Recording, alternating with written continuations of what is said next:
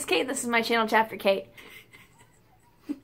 Today I'm gonna be talking about books that my husband wants me to read, but I haven't read yet. Because I suck. He's making a face at me.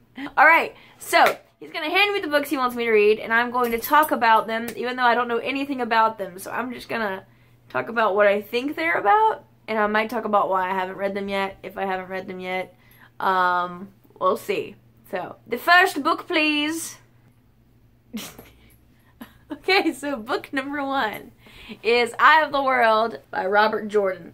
It's book 1 in the Wheel of Time series. So we have a couple of books from Robert Jordan's personal library that we got at a local used bookstore, but I actually haven't read any of them. So I haven't actually read any of them yet. So I don't know what they're about. I'm guessing it's in like its own fantasy world. There's the snake on here, the infinity snake eating itself.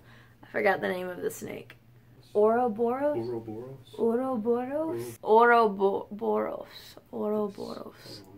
Is that the name of the snake? Okay, so it's got the snake in here, and I saw some movie or something before where they talked about the snake Ouroboros.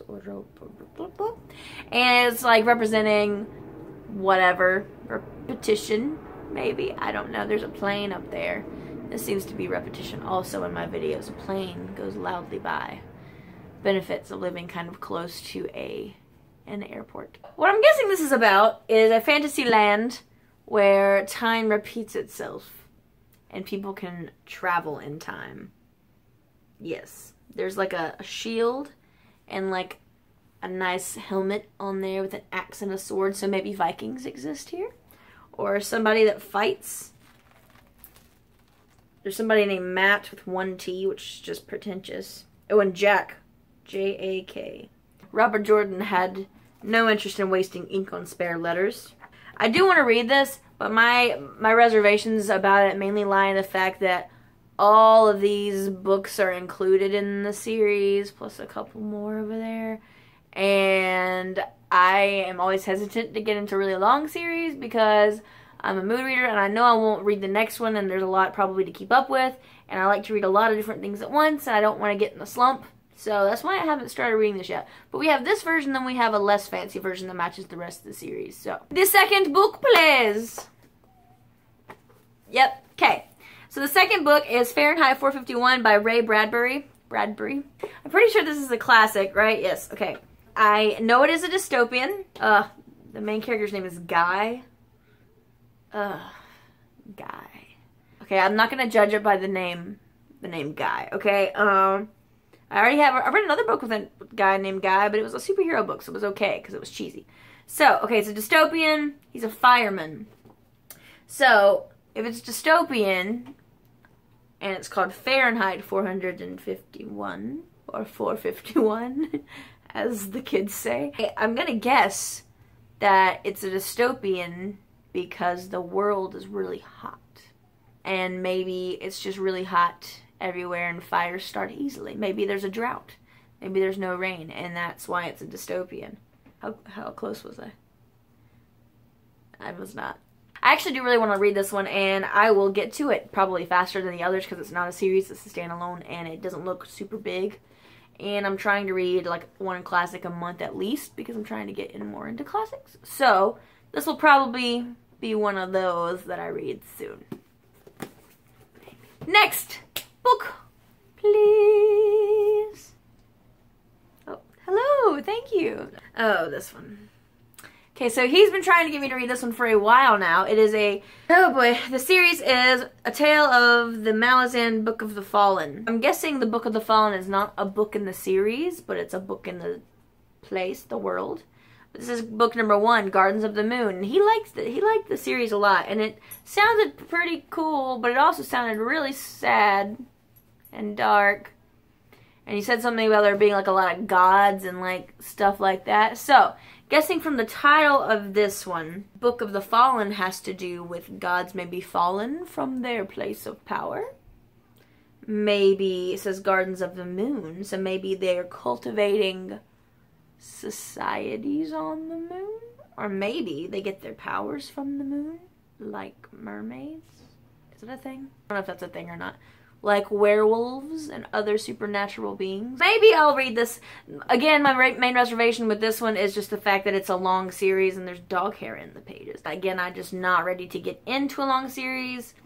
I accidentally just jumped into another series that's like not super long, and series scare me because I don't want to get stuck and then not like it and then like get into a slump that I can't dig my way out of, like a grave or something. But I do want to read this one, and this one's actually smaller than a lot of the ones in the series. Yeah, there's a couple that are like 1,200 pages, and I don't trust myself with that. I'm pretty sure I'll get like 200 in and get into a slump. So, maybe I'll get to them soon. I would like to, but it's probably going to have to be one that I read like at the same time as others, because I just don't see myself sitting and sticking with just one of these, even though the world sounds cool and the books sound cool and the writing sounds cool from the excerpts that I've heard. Maybe one day, maybe not. We'll see. Next book, please. Oh, hello. Why would you cover my beautiful face? Okay, so we've watched some of the series about this one. Okay, so this is Wizard's First Rule. This is the Sword of Truth. Apparently the series is nothing like the book, which I'm thankful for, because the series was kind of terrible. There was like this funky looking wizard guy who was just goofy. There was like this dominatrix lady. There's a whole like, is that in the books too? Okay, maybe there are dominatrixes in the book, and that's cool. Whatever, maybe I'm into that. I don't know. So maybe it would be interesting. I don't know. But the series kind of looked cool, like the concepts, but the execution was bad. And I've read this little book, which is kind of like a prequel. It's like a prequel to the series, and it was a really quick read. It was really fast. It doesn't have chapters. It's just one chapter. But I haven't really talked myself into starting this series yet, because again, it's another long series. He likes long series. Series. It's plural, just series. Maybe it is. Oh, whatever. He likes long series because he has focus and willpower and self-control. I lack those things. That's why we're so perfect together. So maybe I'll get into it. But if you haven't heard this one before, I do know what it's about. It's this guy, the Seeker. The Seeker is the Sword of Truth guy. He has a Sword of Truth. And there's a wizard guy named Zedekazul-Zarander, which is hilarious. And there are these people called the Confessors, and if they confess somebody, that make them fall in love with them until they die, until the person dies or they die. So they can pretty much make the person do whatever they want. And then there's the dominatrix ladies, and what are they called? They're like taken from their homes as like children, and they're made into these warrior women that wear a lot of leather, at least on the series. I'm not sure. Do they wear leather in the books too? Probably wear, okay, they wear leather in the books too. The Mord Sith. They have Sith in their name, which makes them sound dark. Is it Mord with a D or a T? With a D, it still sounds deathy. I actually might get into this one, because this one I actually know a little bit about the world, so I don't think it'd be quite as hard to keep up with it. But this is probably one of the more likely long series that I'd get into. Next book. Where is it coming from now? Oh, there it is. Hello, Tolkien. This is The Children of Hurin. Oh, I said it right. What? By J.R.R. Tolkien. It's a story from the Silmarillion, and we found some like published versions of some of the stories within the Silmarillion in Barnes & Noble, and we got excited. He got way more excited than I got excited. I just got excited because he was excited, and there were pictures. Were there pictures in the Silmarillion? Sad. There are pictures in this. I don't know what it's about. I feel like he told me at one point, but now I can't remember. Okay, so the Children of Hurin. I feel like they have powers. Do they have some sort of powers? Maybe it's the Romans. He looks Roman, right? Oh, so the Silmarillion was Tolkien's own mythology that he wrote to dedicate to England. So I found that out. Little history lesson for us. It's from that. That's cool. So it's its own mythology. It's its own thing. Next book. Ah! He should have known better than to think that I would catch that book. Try that. Oh, there, yep, there it is. Okay. It's Brave New World by Aldous Huxley. By Aldous Huxley. Look at this exciting little man with no head and little thingy things. So I've heard a lot about this book. It's a classic. I was reading classics, and then he tried to talk me into this one like a million different times. He kept like pulling it slightly out of the bookshelf so maybe I would grab it, and I didn't. I read 1984 Animal Farm by George Orwell instead. So I need to read this one because apparently he likes this one. And what I've kind of gathered about it is that it's sort of society. Is it dystopian? It's dystopian, and they kind of distract society with spectacles like sports and entertainment Maybe. So, you know how, like, there's a lot of bad political stuff going on in the world right now? It's like, oh, look, here's the Super Bowl, or here's Beyonce, and then we focus on that rather than the scary stuff, because ignorance is bliss and all that kind of stuff. That's what I'm kind of gaining. Apparently that's closer to Fahrenheit 451. Is it like Colosseum-y? Okay, so I'm completely wrong. But it's very political. Is it political? More philosophical? It's a brave new world. Next and final and last book. Oh!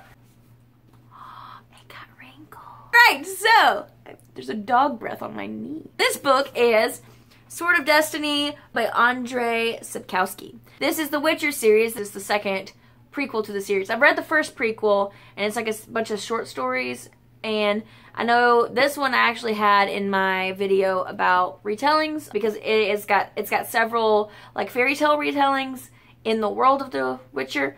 And if you don't know anything about The Witcher, it's a Polish series, and it's highly ingrained into their culture and stuff like that, and it's also been made into a video game. So these are translated, but I've heard the translations are done really, really well. But The Witcher is essentially a guy who hunts like monsters and beasts, but he does it for pay, and it's something that he's trained from like a young age to do. So a lot of people look down on the Witchers because they do this stuff for pay, and they kind of, I guess they think he should just do it for free, I guess. But, you know, if you're good at something, then you don't do it for free.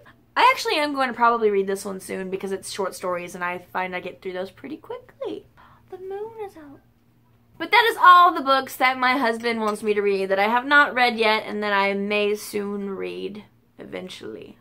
I will have a Steve-a-thon one of these days and possibly read all of them. Maybe I'll just make a month, some month in the year, a Steve-a-thon. I would make August a Steve-a-thon because it's his birthday month, but there's a couple of readathons in August, so we'll see. Maybe I'll try to read one Steve book a month, and then he'll stop bugging me. Just kidding. I love you. That's all I got. If you would like more of this junk, subscribe below. Bye!